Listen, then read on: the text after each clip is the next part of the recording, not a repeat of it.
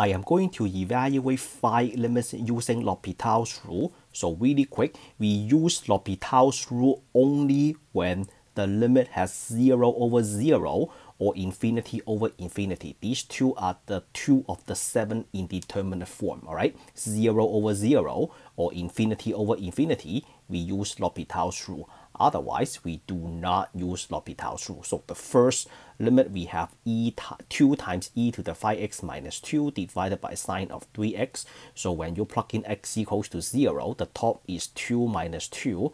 The bottom sine of 0 is equals to 0. So since we have 0 over 0, we will apply L'Hopital's rule. So when we apply L'Hopital's rule, we write an h. H means in the following step, we take the derivative of the top and the derivative of the bottom. So start with a limit x approaches to 0, the derivative of the top. So that is e to the 5x and then times 5, right? So 5 times 2 is equals to 10. The derivative of 2 is equals to 0.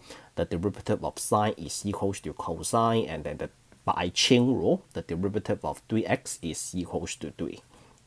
Now, plug in 0 to see if we still have 0 over 0 or infinity over infinity. So when you plug in a 0, you have e to the 0 power, so 10 times e to the 0 power minus 0, and then cosine of 0 is equals to 1, so we have 3 times cosine of 0. So the top is 10 minus 0, right? E to the 0 power is 1, so we have 10 minus 0, which is equals to 10, and then the bottom is 3 times 1 equals to 3. So since we can just plug in 0 to evaluate the function, there is no need to apply L'Hopital's rule. All right, so this is your final answer.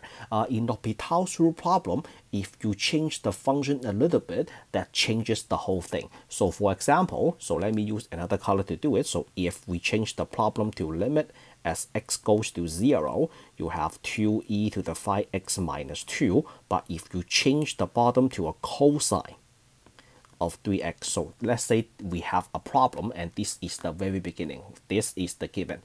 Do we still need to apply L'Hopital's rule? The answer is no. So in this case, you can just plug in the 0 to evaluate the limit. So this is e 2 to the 0 power minus 2, and then cosine of 0. So this is not an indeterminate form.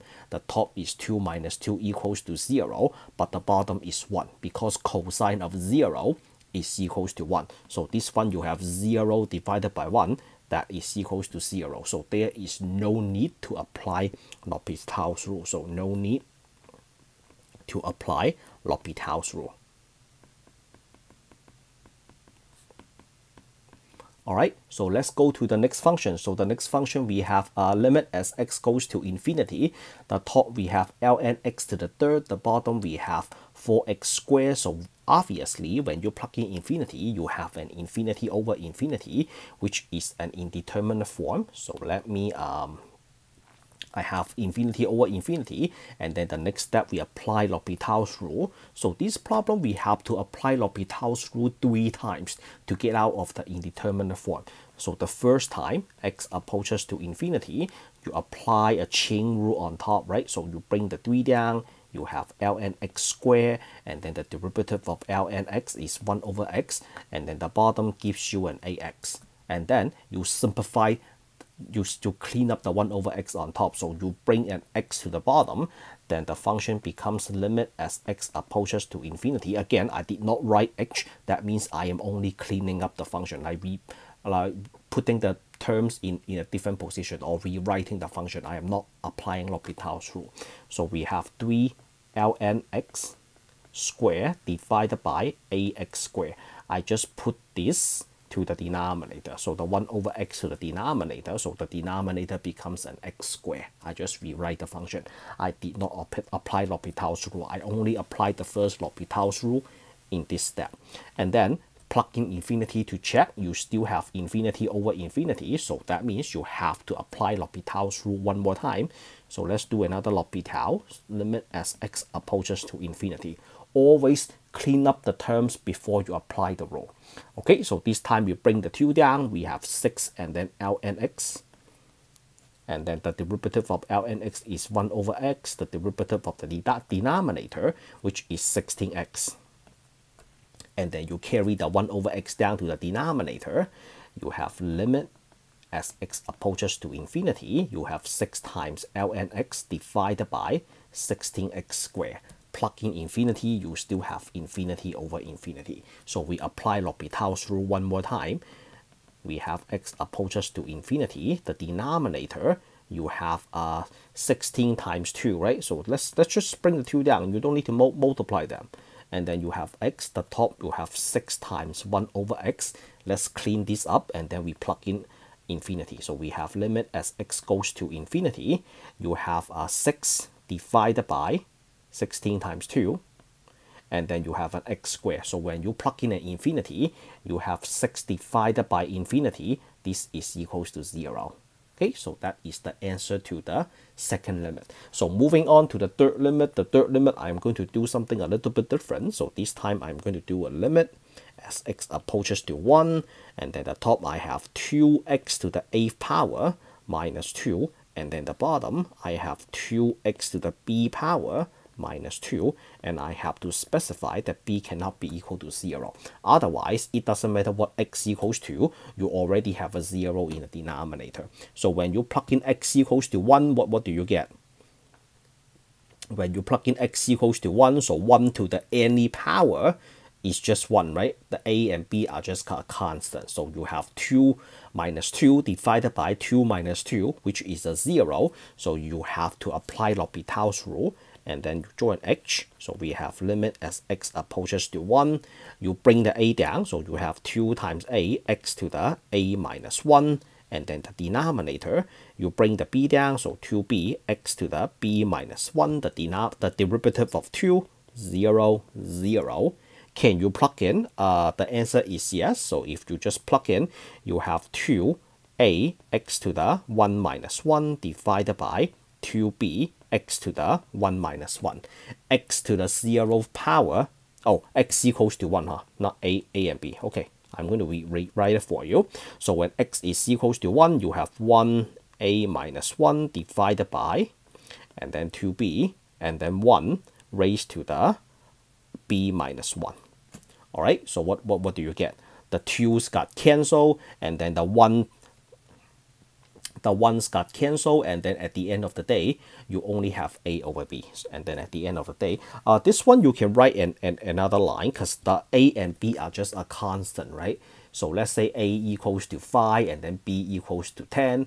1 to the 4th power and 1 to the 9th power is just a 1. So that's why I said that the 2's and the 1's got cancelled. You have an a over b. So let's just live it like that. A over b. So this is your final answer. All right, so how about the next limit? So the next limit, I am going to do something that looks more unusual. So at your first glance, this looks like a very complicated limit. So as x goes to infinity, you have the x root. So this is a radical sign, and then x. So what do you have? This one, if you just plug in, you have infinity, and then the x root is 1 over infinity, right? So this is infinity, 1 divided by infinity is 0, and then this is one of the indeterminate form, infinity raised to the 0th power, that is not equal to 1. So this is one of the indeterminate form, but since this is not 0 over 0 or infinity over infinity, you cannot apply L'Hopital's rule in your first step. In this situation, when the base has a variable and its exponent has a variable, you have to do the following step. The first step is I am going to let y equals to the function, right? So y equals to the function, the x root of x, and then I'm going to carry the x root down. The only way to do this is you ln both sides. So you ln the left side, and then when you ln the right side, you have x raised to 1 over x, right? So due to the properties of ln, you can just bring the 1 over x down. Ln x, you study that when you study natural logarithm, the properties of natural logarithm. Okay, so if you don't remember, you can look it up on my channel. I have video that explains how this works and everything else regarding the properties of the natural log ln and the common log log. And then you take the limit on both sides. So on the left hand side, you have limit as x approaches to infinity, you have ln of y, and then on the right hand side, you have limit as x approaches to infinity of 1 over x times ln x.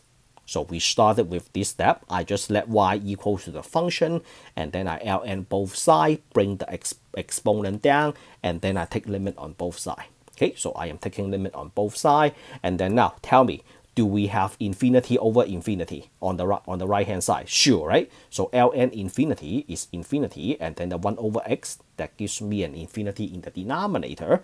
So that tells me this line works for the L'Hopital's rule. And then we apply L'Hopital's rule. So we join H, L'Hopital's rule. What is that equal to? So we have limit as x approaches to infinity. The derivative of ln x is 1 over x. So this is ln x divided by x, right? And then the derivative of x is equals to 1. If you are still thinking about a quotient rule, you are thinking about the wrong thing. L'Hopital's rule is you have a rational function, numerator divided by denominator. L'Hopital's rule asks you to take the derivative of the top and then the derivative of the bottom. This is not a quotient rule. Okay, derivative of the numerator divided by derivative of the denominator. Okay, so can we plug in infinity? Of course. So this is 1 over infinity divided by 1. 1 over infinity is 0. 0 divided by 1 is equals to 0. Now, is this the final answer? The answer is no. This equals to 0 is not the final answer. Why? Because we have ln y equals to this. So this 0 is for ln y. I didn't ask you to do ln y. I gave you this. The x root of x, there is no ln y in there, right? And then how do we take care of this? So you have to do one more step. So after you got this 0, so you have to do more. So we have limit as x approaches to infinity. So we have ln of y equals to 0. That is exactly the conclusion we just came up like a couple seconds ago. And then what is the base of ln? The base of ln is e, right? The base of ln is e. Can you put this back to exponential form? The answer is yes, that is easy. So you have e to the 0 power equals to y. That is exponential form. And then e to the 0 power is equals to 1. So that tells me y is equals to 1. And then what else do you do? You have this as your first step, right? So you let y equals to this. All right, so you let y equals to this. And then you write your ln as x approaches to infinity. You let y equals to that, right? So you have the x root of x, and this is what you let y equals to. So we call that you let y equals to this, x and x, right? And then what else do you write? This whole thing is what? Is equals to 1. So this whole thing is equals to 1. This is y, right? And then y is equals to 1. So that means this is equals to y. And then y is equals to 1. That means this is just equals to 1. And then where is my final answer? My final answer is right over here. This is what I asked at the very beginning. Again, this is y and y is equals to 1. So that's why the limit is equals to 1. If y is equals to 10, then the limit is equals to 10. If. Okay, so let's move on to our last problem. Our last problem has a trigonometric term in it. So our last problem, I would like you to do a limit as x approaches to 1 from the left. I have to use the left. I have to specify the left. Inverse cosine of x, which is arc cosine, divided by x minus 1. So this one, think about the graph of arc cosine or inverse cosine. You will see this, or you can just look it up online. So the graph looks like that. That's it. Starts right here and then ends right here. So this is from -1 to 1. And then this point is -1 comma pi. And then this y-intercept is 0 half pi. And then this point is 1 comma 0. Okay, so 3 points. And then when x is equals to 1 from the left. So why do I have to put 1 from the left? Because if you look at the graph of inverse cosine, just look at the graph of inverse cosine, there is nothing on the right hand side of 1, right? So I have to say x approaches to 1 from the left. Okay, if you look at the graph of the entire function, you will see that when x approaches to 1 from the right, there is nothing. You can quickly graph the function. So you have to let x goes to 1 from the left. There is nothing on the right. Okay, do we have any indeterminate form? Inverse cosine. So when x approaches to 1 from the left, we have a 0, and then the top is 1 minus 1. So overall, you have 0 over 0. This is indeterminate form.